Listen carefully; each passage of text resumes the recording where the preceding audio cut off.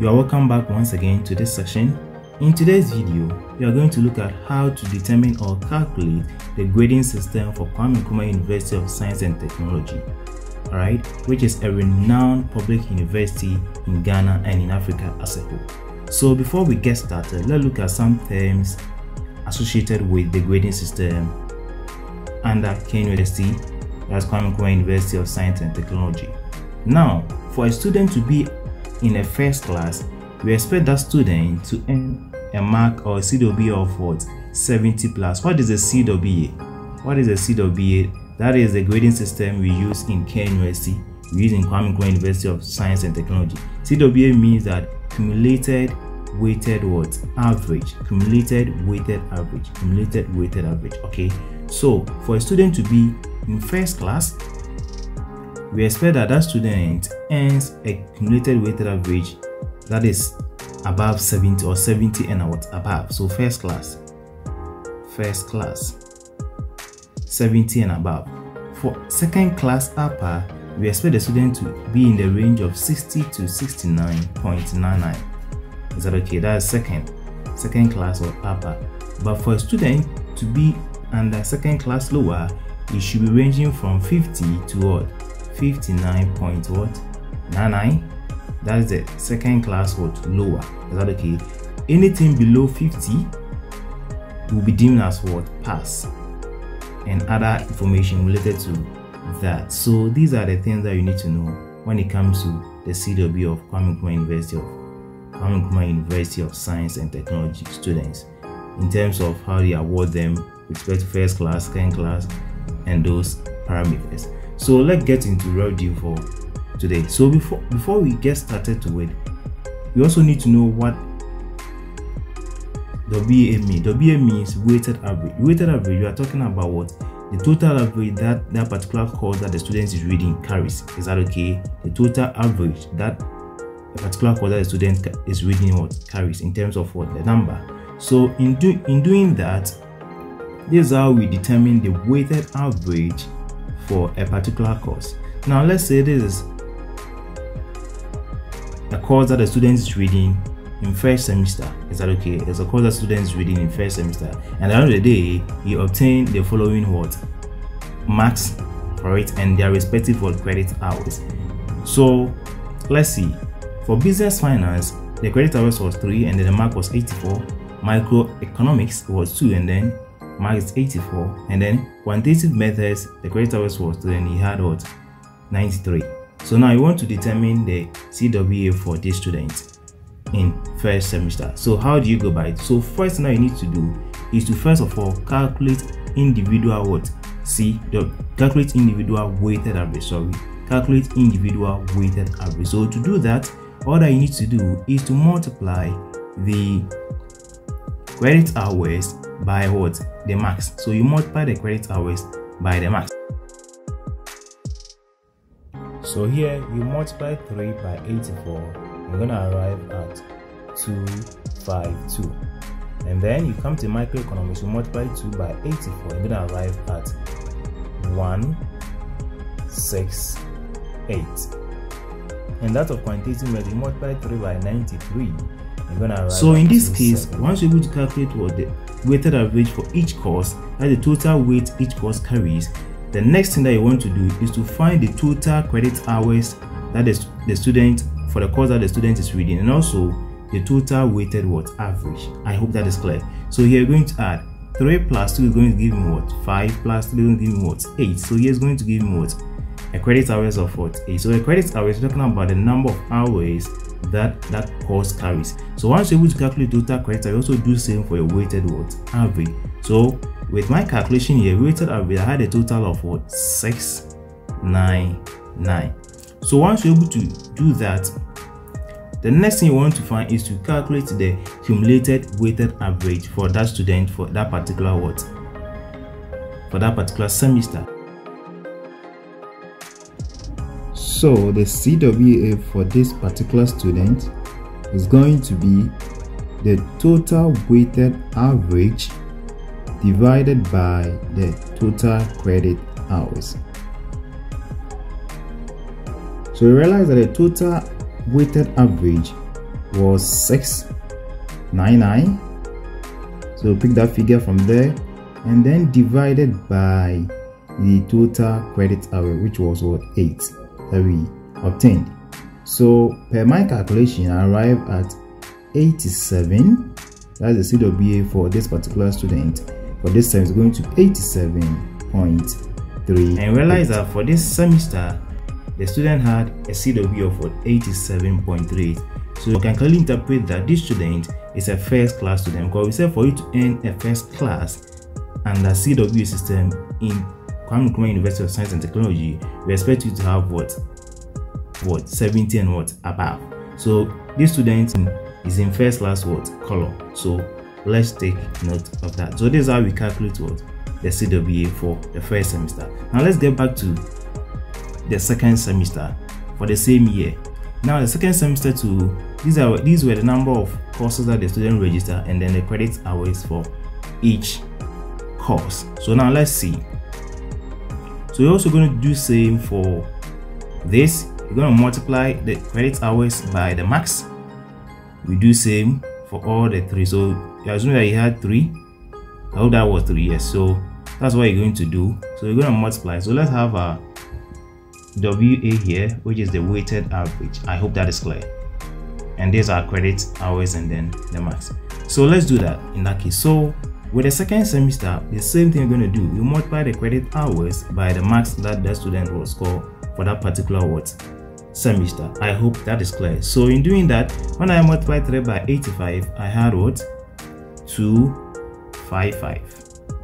For microeconomics 2, when I multiply 3 by 83, I had 249.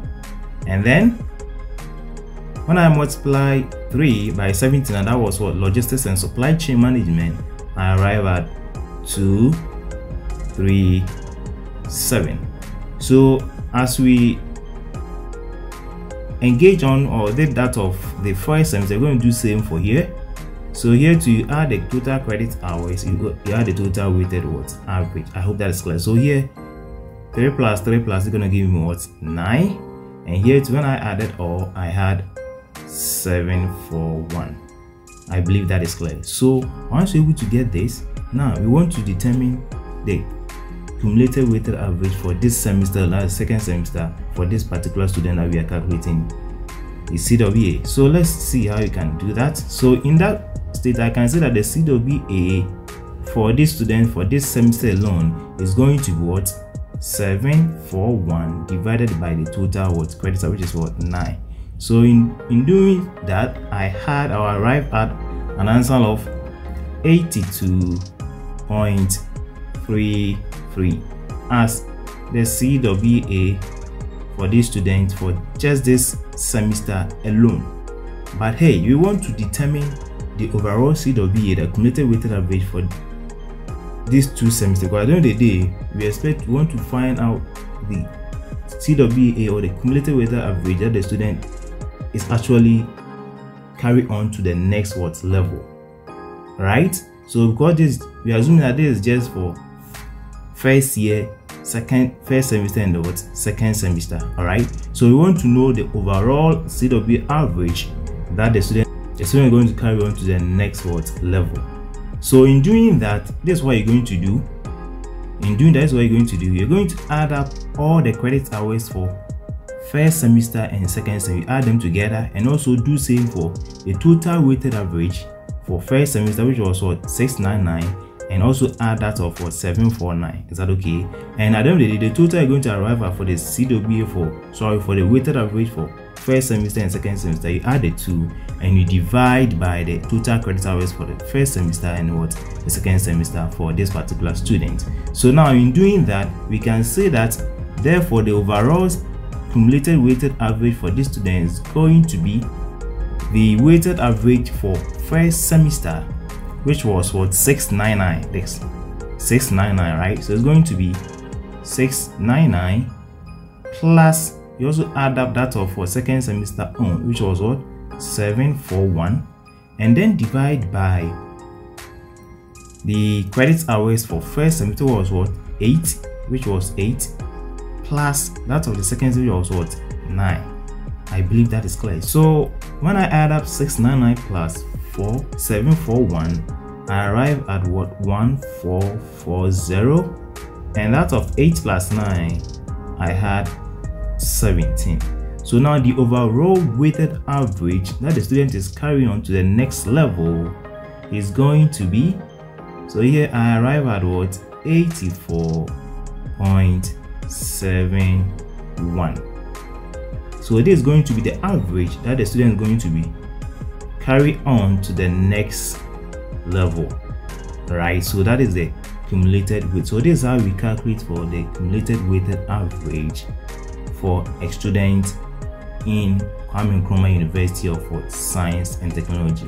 So always you multiply the credit hours by the marks so that you get to know the total weighted average for each course, and you add all the weighted average for each course. You do same for the total credit hours too, and you divide the total weighted average for that particular semester by the total credit hours for that particular semester. I hope that is clear.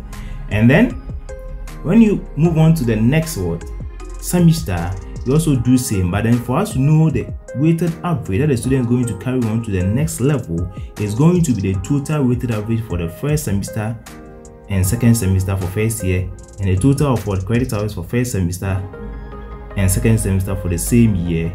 And then you divide the total weighted average for these two semesters by the total credit hours, and then you arrive at the CWA that the student is going to carry on to the next level. So that is how we calculate for the cumulated weighted average. But then you can clearly see that in the first semester, the student had 87.38. But I realized that in the second semester, he arrived at the overall average.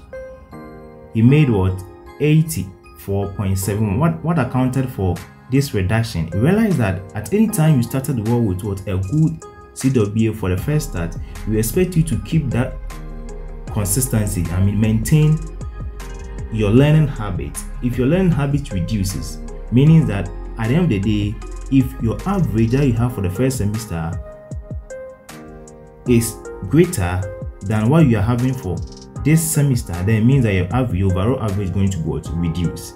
Is that okay? So always, for you to maintain consistency with your average or with your cumulative weighted average, we expect you as a student that you always have a CWA for a particular semester that is greater than your previous CWA.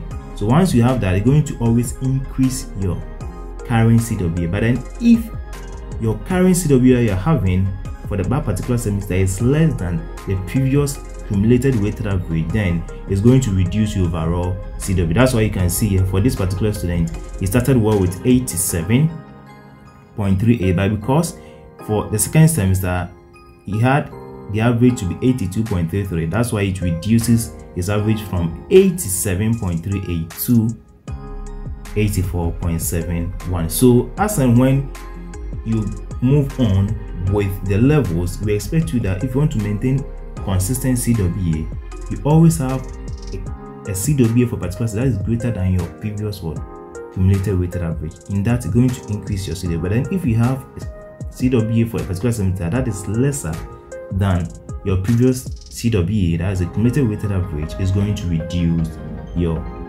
CWA for the current semester. So this is how we calculate for a cumulative weighted average or the grading system for Kwame Nkrumah University of Science and Technology students. So if video was really helpful to you, please go ahead to like this video, subscribe to the channel, share this video with all your friends and everybody and every student in Kwame Nkrumah University of Science and Technology, so that you can get more engagement on this video. So I will see you in the next video where we bring out with other presenters that will help to assist you to better understand the whole content about our grading system in Kwame Nkrumah University of Science and Technology. So I will see you for now. Bye bye.